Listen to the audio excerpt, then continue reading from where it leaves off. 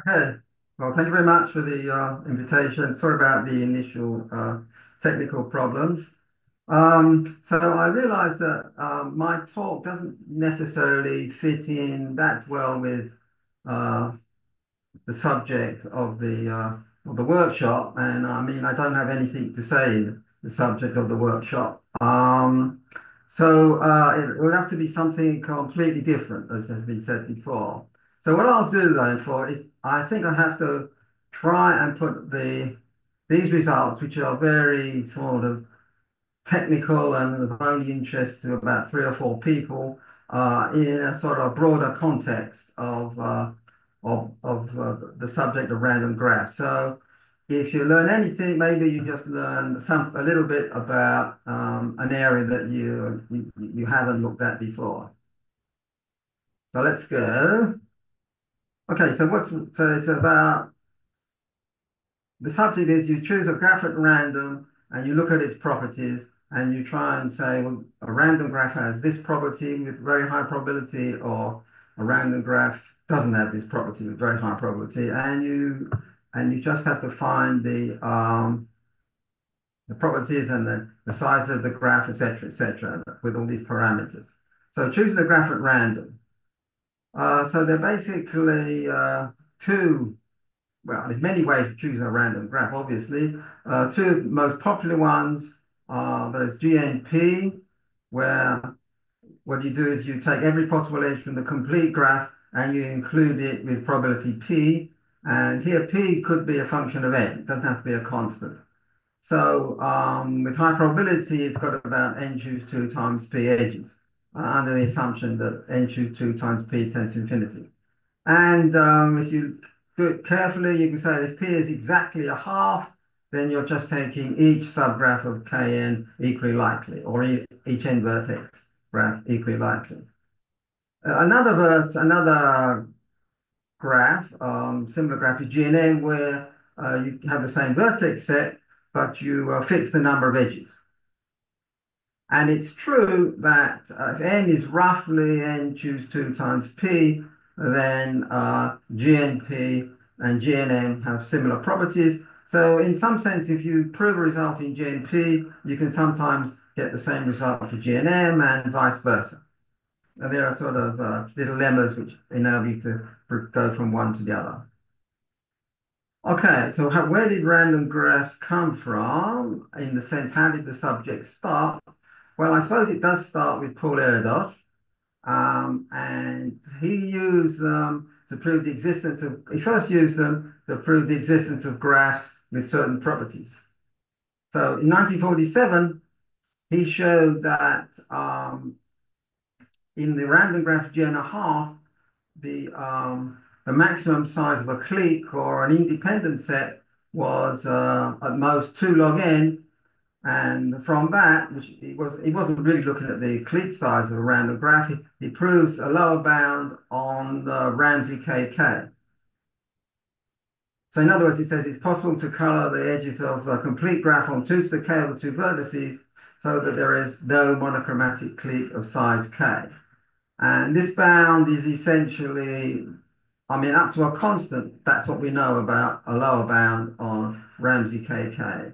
The upper bound has moved a little bit, but the lower bound doesn't seem to move very much. Okay. The next thing he did was it was a study of graphs of large girth and large chromatic number. So there was an old result of Mansell, 1907, that you can find triangle-free graphs with arbitrary large chromatic number. So what you would think is that if a graph locally looks like a tree, then there should be, and maybe you can bound the size of the smallest cycle. You know, if the smallest cycle is G and G is large, maybe that would put a bound on the size of the chromatic number. And a Mansell's construction is a little bit complicated. But Erdos proved that there is no given. You can take a graph of arbitrary large girth and at the same time get an arbitrary large chromatic number. So his proof there was roughly as I say here. You take m to be some constant times n. Uh, C is a large constant. Then the thing about this, um, it has very few small cycles.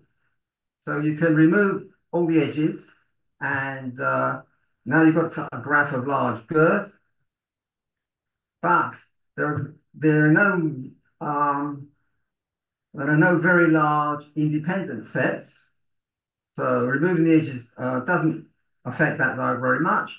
So there are no large independent sets. That puts a lower bound on the chromatic number, and now you've got a large chromatic number, and you've got a large girth.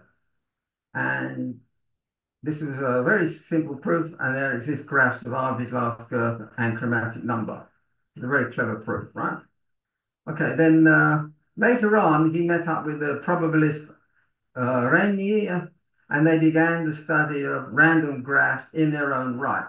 So the first paper on this was called On Random Graphs 1, 1959. So n is a half n log n plus some constant times n. What they proved was that the probability that GNM is connected has has a sort of change.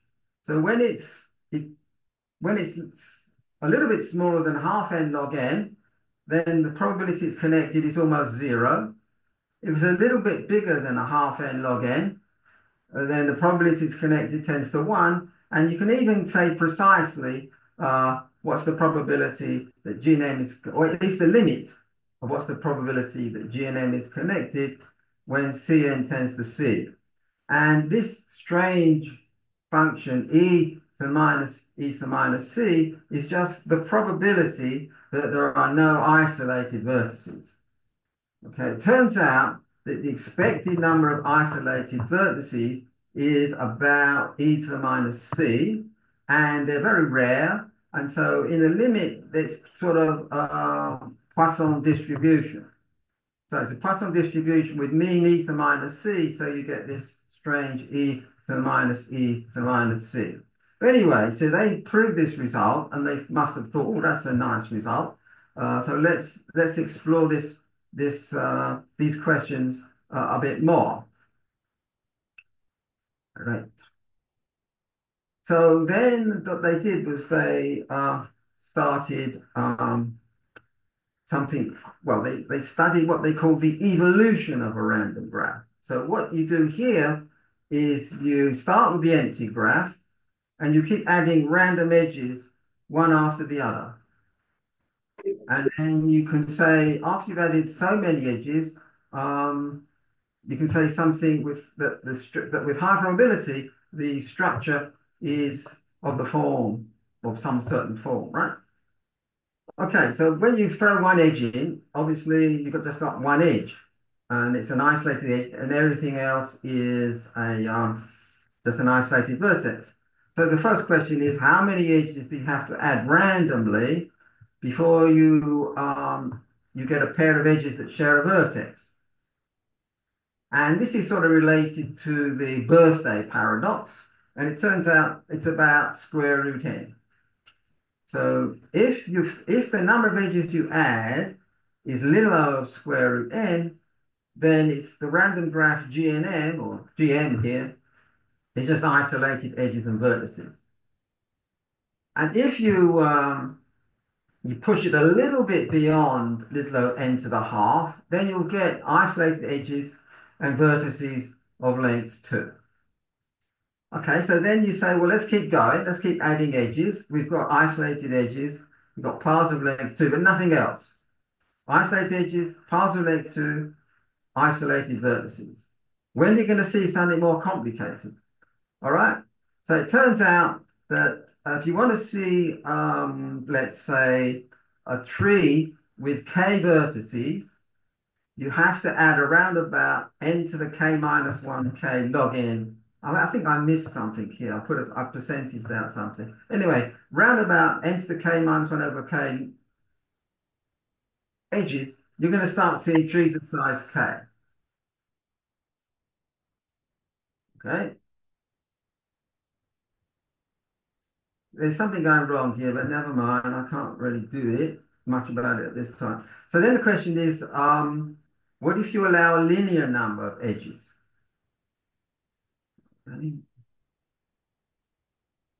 Oh, okay. If you allow a linear number of edges, okay. So let's at the top here, a linear number of edges. So we allow ourselves to have half Cn edges where C is less than 1. So it's still the same that so when n was little o n, it was still a forest. But when you're now up to constant times n, it's and c is less than 1, it's mainly trees. There's a few unicyclic components, but the maximum component size is order log n. So the point about c less than 1 is that the average degree is less than 1. So when you look at a vertex and you sort of do a breadth first search, looking at the graph that's growing from it, you find it gets stunted very quickly. It's like a branching process that must die out because the average growth is less than 1. So for C less than 1, you've got these unicyclic components, but it's mainly it's a forest. And there's a maximum component size of order log n, and we know what the constant is. And probably ought to know what the distribution is. If C is a half, it's much more complicated. The maximum component size is about n to the 2/3, and it's hard to sort of write down in one slide what's going on. There's a famous paper in 1993 which actually used generating functions to study the growth here. That's about all I can say about it. And then we tell me what, C less than 1, C is a half. And the question is now when C is bigger than 1, now the average degree is bigger than 1. So when you're doing breadth first search, there is a chance that something will grow. And indeed, the nice thing now is that there is some unique giant component. So this was the thing that Erdos and Rennie really liked this result. At least they stated in their paper that they really liked this result, that there's a unique giant component of size G of C n, and G of C is some constant you can write down. And then if you look at the rest of the stuff, it's like a random graph with a slightly smaller p, say. And the second largest component is size order log n, G of C. In fact, G of C is exactly equal to the probability that some branching process dies out. You see, you have a branching process that has a probability of going off to infinity, and G of C is that probability. So that's about the component size, and that was sort of what Erdos and Narini basically did on component size, but there's still many more questions, so we keep going. The important point here is that you only need very simple tools. To prove all these results, except for the half n, that's much more complicated, but for everything else, you just need basically first moments, you need to just compute the first 2 moments and say things about the first 2 moments of the expected number of various things. Okay, so then the question is, okay, here's an example of a very simple calculation, connectivity threshold. This is just to prove that if P is 1 plus epsilon log n over n, then I don't know why I'm doing this, but the expected number that if P is 1 plus epsilon log n over n, then the graph is connected with high probability. So xk is the number so let's say xk is the number of k components where 1 is between k and half n. And so G and P is connected if and only if x is 0.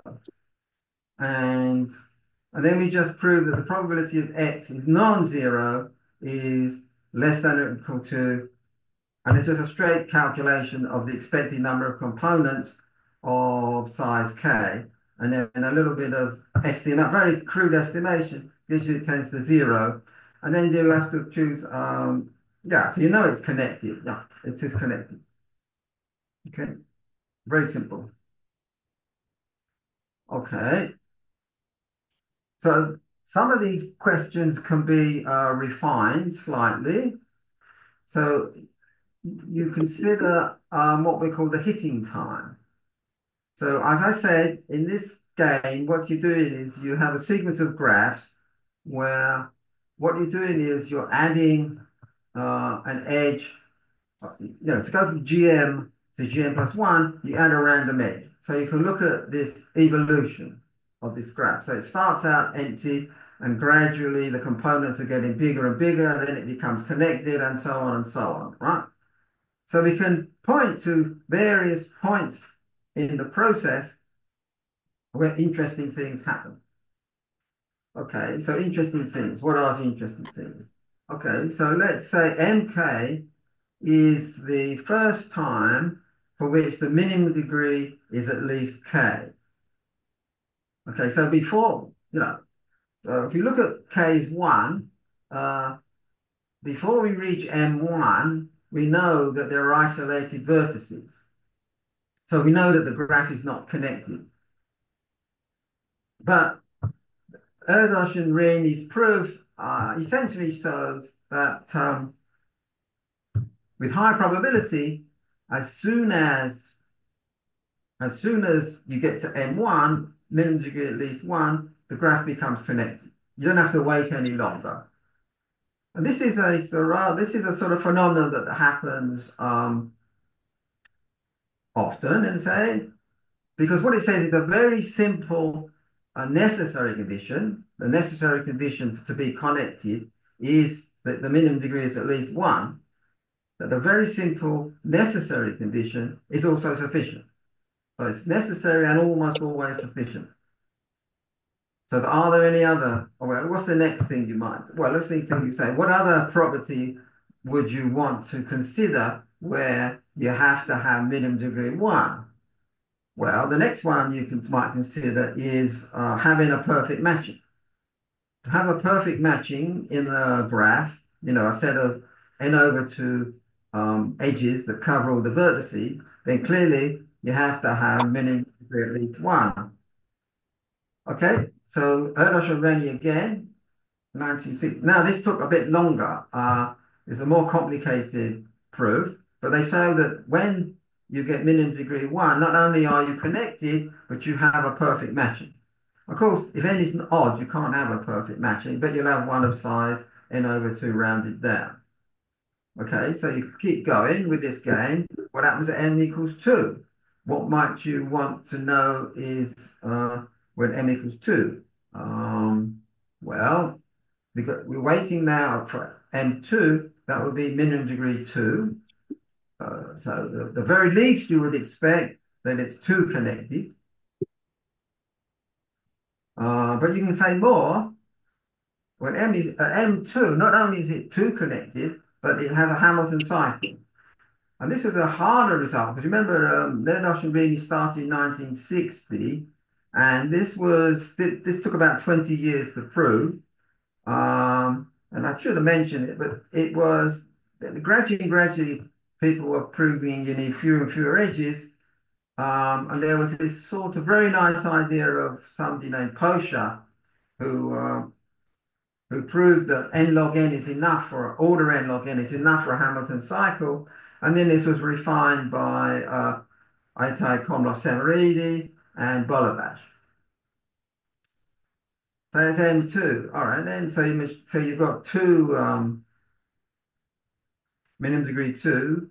So I can keep going. So you keep going, and then what can you say? So you've got 1 Hamilton cycle.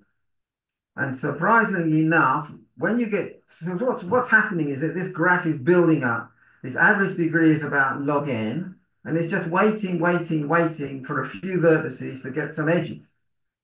So it's a sort of, it's quite a well-structured random graph with average degree log n. So actually you can prove that not only is there 1 Hamilton cycle, but there's an enormous number, log n to the n roughly. So we proved that with Colin Cooper and Glebov and Privilevich sharpened the little o(n) term. It's still not fixed. We don't know exactly what the result is. So the little o(n) term is sort of unknown. And there was something nice result.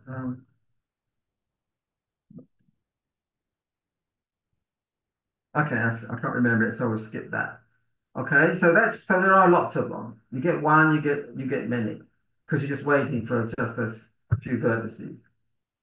But also you can say when you get edge disjoint Hamilton cycles. So all right, so if the minimum degree is k, you should get about k over 2 edge disjoint cycles. So this given what we knew at the time was a fairly easy result, and this was just for k constant, and then for k growing is a much more difficult result, and Krivalev, Samoti, and people proved that fairly recently. So that's Hamilton's cycles to a certain extent, although, so let's keep going. So I'm trying to build up to, because the subject of the talk is supposed to be about some special results on Hamilton's cycles. Um, but I might as well tell you about digraphs. Yeah. So what do we know about random digraphs? So a random digraph is very simple. You take the complete digraph, DNP, take the complete digraph, and you allow each oriented edge in the probability P. And for DNN, you just use M random directed edges. The structure is, there is something to say about the structure, but we don't ask for components now. We ask for strong components. And then when so a half Cn C is less than 1, it's very trivial. The interesting result is like when half Cn, n is a half Cn, and C is bigger than 1, you get a unique giant strong component, but the size of the giant component is G of C squared n, where G of C is the size of the giant in GNP. And that comes because what you're doing is you're looking for vertices which have lots of in neighbors. When I say lots of in neighbors, vertices which can be reached by lots of vertices, and there's about G of C n of those, and vertices that can reach lots of other vertices, there's about G of C n of those, and then you get this G of C squared n, which is really rather cute. And then you get strongly connected at n log n plus omega. And this is related to the coupon collector problem, right? You've got to be, you've got to have seen every vertex. Okay, so Hamiltonicity took a bit longer. So there's a very nice result of Colin McDiarmid, which proves this result, that if P is bigger than log n plus log n plus omega over n, then DNP is Hamiltonian with high probability. Okay, all right then. And I think I can give a vague proof of the McDermott result because it's very clever and there's no, it's very quick bang.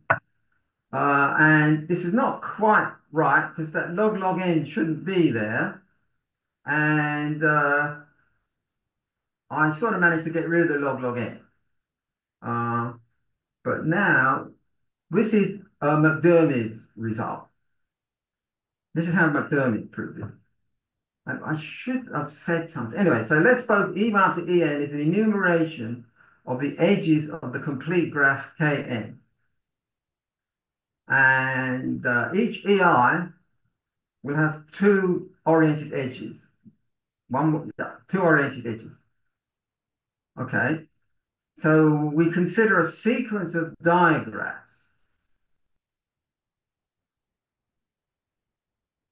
Yeah, we improve a sequence of digraphs. In the digraph gamma I, we include edges E1 up to EI independently with probability P, while for j greater than I, we include them both or neither with probability P. So what it means is that gamma 0 is GNP and gamma capital N is DNP. So I'm going very gently, gamma I, I'm just moving from GNP to DNP. Oh, right.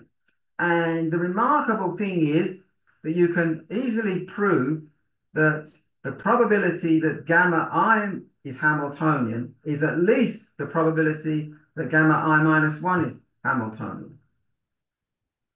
So as you're moving along, you're increasing the chances of being Hamiltonian. So what that says at the end of the day is that the probability that DNP is Hamiltonian is at least the probability that GNP is Hamiltonian. And this explains the log n. Okay, the log n comes from minimum degree 2.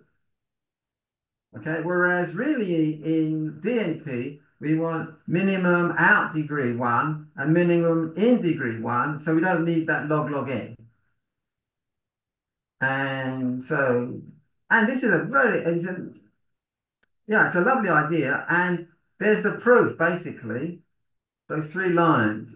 You sort of say, well, let's condition on everything other than what's going on at EI, fix everything else. Then either, what do you need? Either you have a Hamilton cycle, no matter what, whether EI exists or not, or you don't have a Hamilton cycle, no matter what is the status of EI, or and then you just check what's the probability that yeah, so that's that. But then you can say, well, there'd be a Hamilton cycle if and only have at least one of these things. And the chance of having at least one of these things is greater in the directed case than in the undirected case. Okay, so that it's a very nice result. All right. Oh boy. So anyway, I don't know. Well, okay. Maybe I'll just be able to get on to claim some of my results. Okay, so now what we do is we say to ourselves, okay, we have random graphs, but they're boring. I mean, the edges are all black and white, let's say. So what happens if we color them? What happens if we color the edges? So let's say they're random colored. So we say a set of edges is rainbow colored if every edge in the set has a different color. And you start asking questions about randomly colored random graphs. Okay, so the first result, I think that maybe the first result in this area, yes, maybe it was, maybe it wasn't, was you take the graph process and the edges come in, E1 up to EM, and as they come in, you give them a random color. And you have enough color. And so the question then says, well, how long is it before you find a spanning tree of the graph in which every color is different? So how long is it before you get a rainbow spanning tree? Okay, and that turns out to be that's accessible. Okay, so we just say this hitting time are 3 hitting times are when you've got enough colors, when you've seen enough colors, that's n minus 1 when you've seen enough colors, tau c. When it's a spanning tree, tau t, and tau rt when it's a rainbow spanning tree. And it turns out that TRT is you just have to wait until there's a tree and you've seen enough colors, and then with high probability, you've got a rainbow tree. And the thing is, the reason this can be done is because there's this very, very nice result of Edmonds on matroid intersection. And this is an example of matroid intersection. So an example of not matroid intersection would be Hamilton cycle. You can't do it this way. Same thing, now you want n colors. You want to wait for a Hamilton cycle. And the question is, when do you get a rainbow Hamilton cycle? And the conjecture would be as given, but we don't have that. What we do know, though, is that if you have slightly more than n colors, n plus little n, and if you have slightly more than the number of edges that you actually need, 1 plus little n, then there is a rainbow Hamilton cycle. But this is not, well, it's not this nice proof using any matrix intersection or anything like that. It's just sort of random graph brute force sort of thing. So where are we? Oh, we're getting close. We're getting close to the topic of the talk. Okay, so right. Okay, so now let's take let's define GNP alpha. So you got GNP. So this is a neural result. So take GNP and you color each edge randomly from some, let's call it the palette 1 to K. So you've got K random colors. And so a color pattern would be a sequence C1 up to Cn. So basically, the question there is, when can I find, so I have this fixed pattern, I generated a random graph, and I randomly color it. So the question is, can I find a Hamilton cycle? Not only can I find a Hamilton cycle, can I find a Hamilton cycle with this color pattern? Can I find a Hamilton cycle that goes red, blue, green, red, blue, green, red, maybe even some non-repeating pattern? And so the claim is that you can do it round about the threshold. And the proof, there are sort of previous results about repeating patterns, where it goes red, blue, green, red, blue, green, red, blue, green, and that was sorted out much earlier and sort of easier. So this is, we just use McDermott's idea. We just use McDermott's idea, so we just have to set it up for McDermott and then argue that it all goes through. So we take okay, so we just have to say how the first T edges are dealt with and how the remaining edges are dealt with. So for I less than T, we give them this random color. And for I greater than T, we don't color it. We just include the edge. And so the beginning is GNP. And at the end, we've got our randomly colored thing. And then we just use this McDermott idea. We just use the McDermott idea. I mean, I'm not going to go through the details, but I'm just going to say that. And it worked, and the paper's on my website. So how long have I got? I've got another 5 minutes. How long do I speak for? Uh, 20 minutes.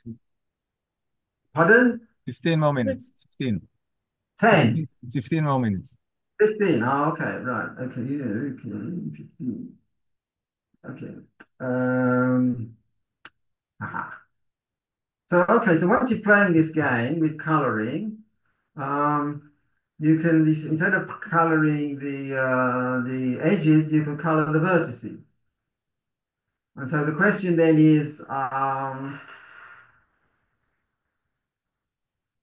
fix a pattern, I fix a sequence, and I'd like to have a Hamilton cycle which followed this sequence of colors, right? So I have to fix the number of, yeah, okay. So I do the following. So each color appears alpha j n. So color j appears alpha j n times, and so we can prove that with high probability you get one of these Hamilton cycles. But now we don't prove it bang on the threshold. We can only prove it if you've got sort of big K times the number of random edges that you actually need. So there is slack here for the proof. I just mentioned that the proof results on. So recently in this area, there's been this I call it is a breakthrough result on what they call spread hypergraphs. Um, so what should I say? Yeah. Okay, well, let's just try it. So a hypergraph is R bounded if every edge is at most R. Um, and for every subset of the vertex set, we say that curly brackets S, that sort of angle brackets S is all this is all the edges that contain that, all the edges that contain that. And then there's this at the bottom, there's this inequality, and this kappa is called the spread. And if the hypergraph has this property, let's say it has spread with property K, and it turns out that many, well, and then all you have to do is you have this lower bound of P on is a lower bound of P. So the details are not so important. What the important point is that for many problems, they can be translated into does this hypergraph, no, to take this hypergraph, which is take a hyper, this is a random hypergraph where edges are included with probability P. Okay, so we're asking a question about random hypergraphs with edge probability P. And then it turns out that you can easily prove that these hypergraphs have a spread of the right value. And once you do that, then you know that there's this absolute constant C, which gives you the threshold for the existence of an edge. The existence of an edge is translated back to the existence of the edge that you're interested in. So the hypergraph just consists of all the edges that correspond to Hamilton cycle. So you take X would be n choose 2. X would be all the pairs of edges. There'll be a Hamilton cycle hypergraph, which just consists of which will be n uniform, and will just consist of Hamilton cycles. So what you do is you prove that this hypergraph has spread, and then bang, you get this result that the threshold is order n log n. You don't have to do anything. More interestingly, if you want Hamilton cycles in hypergraphs, which is much harder, you do exactly the same thing. And that sort of solved an open problem. That gives you a result that took a long time to prove. Same thing for math, yeah, sorry. What is the Hamilton cycle in hypergraph?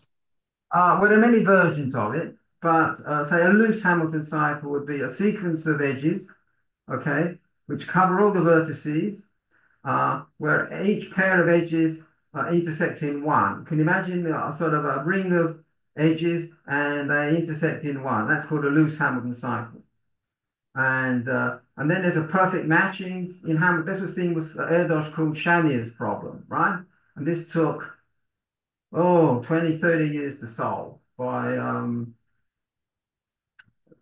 Johansson, Kahn, and Vu, right? But now you can prove you can solve Shamier's problem in half a paragraph using spread. It's it's very powerful. And so, I mean, you just use spread for that one. Oh God, now what's the next thing? Okay, this is the last thing I'll say, and then it is open up for questions, right? So suppose I want a Hamilton, suppose I fix a set of S0 vertices, and I say to myself, I would like a Hamilton cycle in which these vertices appear in a fixed order. Suppose yeah. So I've got S0, and this S0 is, say, S0 is 1 up to S0, and I want the vertices to appear in this order. And of course, if it's just one vertex, it doesn't matter. If there's 2 vertices, it doesn't matter. But if you have a lot of vertices, it becomes more complicated. And currently we can do it as long as the number of vertices we're trying to do is, it can be a little bit more than n over log n. It can be n times basically log n over n, whereas it really should be n times log n. But that's just because we couldn't prove it. So I don't really want to go through the proof, but maybe I could just do this partition thing, right? So what you do is you partition the graph into 4 subgraphs, and each of those subgraphs has a a role to play. Then what you do is you take S0 and you bury each vertex of S0 inside a little path, and now shrink these paths. And now what you have to do is throw away other edges incident with the internal vertices. And then the complicated bit is you have to find vertex disjoint paths from YV to XV plus 1. So that's a tricky problem, but you can do it. So now you've got edge disjoint paths from YV to XV plus 1. So you've got this, now you've got this long path. You shrink the path down to an edge. And now you find a Hamilton cycle containing that edge. And then that's not difficult. You can just use gamma 4, gamma 3 to do that. Okay. I think I'm taking up too much of your time. So I'm not going through this.